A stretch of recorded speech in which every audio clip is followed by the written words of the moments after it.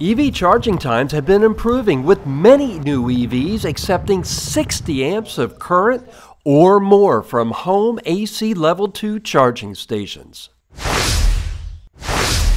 Until recently, that meant shelling out $500 or more to get that much power, but those prices are coming down. This week I'm reviewing two products from a young company named Daolar.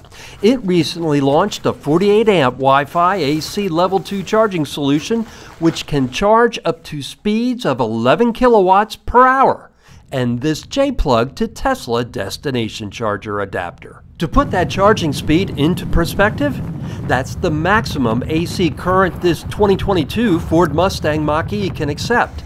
For EV newbies, of course, the Mach-E and other EVs can charge much quicker at DC fast chargers like Electrify America and others. I plugged in the Daolar to a friend's NEMA 1450 50 amp circuit, and sure enough, when I plugged it into my Mustang Mach-E outside, it quickly ramped up to 11.3 kilowatts. Now, a quick safety note.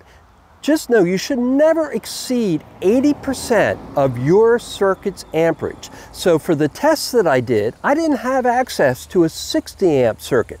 So what I did, I ran it at 48 amps on the 50 amp circuit just long enough to verify the manufacturer's claim and get a top speed rating.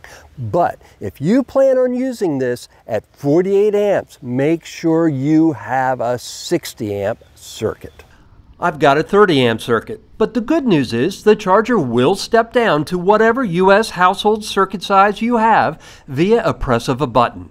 However, when doing that, you'll also probably need an adapter, which Daolar and other retailers sell.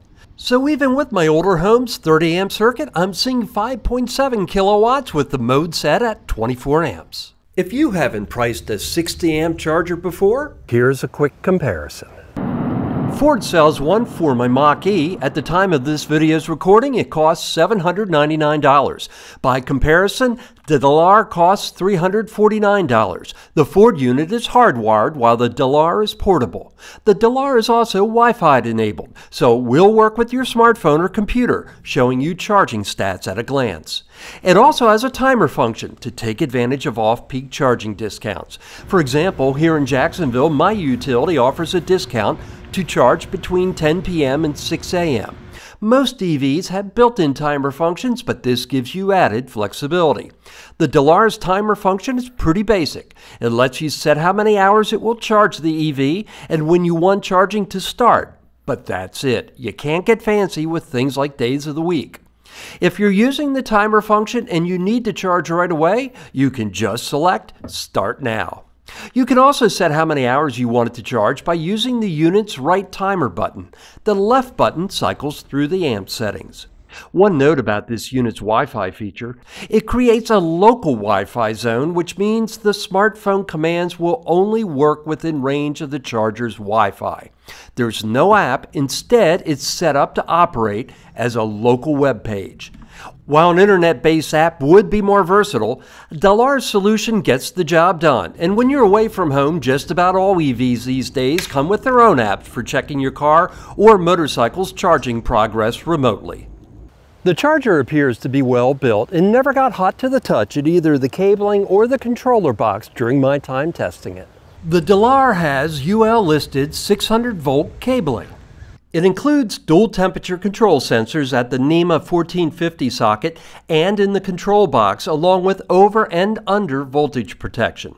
It comes with directions, a storage bag, mounting hardware, and a thick 25-foot cable that should reach just about anywhere in most two-car garages.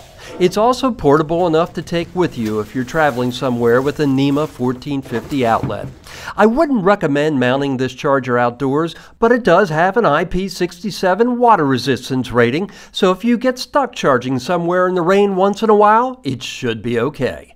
Speaking of charging on the go, Daolar also sells J-plug to NACS AC adapters that enables all J1772 compliant EVs to fill up at Tesla destination chargers. The nice thing about this adapter is its small size. As an EV motorcyclist, I really appreciate the fact that I can just drop it in my storage compartment and I've got plenty of room to spare. To use it, you just grab your Tesla charger and you plug in your adapter, and you come over to your EV and plug it right in, and you're set. Now, one quick note for you EV newbies, this adapter will only work at AC powered Tesla destination chargers. It will not work at DC powered Tesla superchargers. Tesla destination chargers are often found at hotels like this one and area attractions.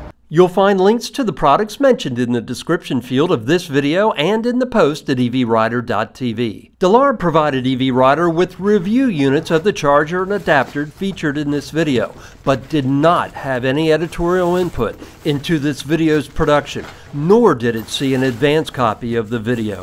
EVRider's editorial policy regarding review units is linked in the description of this video on YouTube and in the story at evrider.tv for anyone that would like to review it.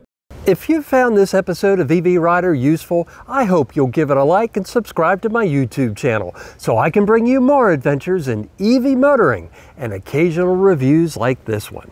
We'll see you again soon.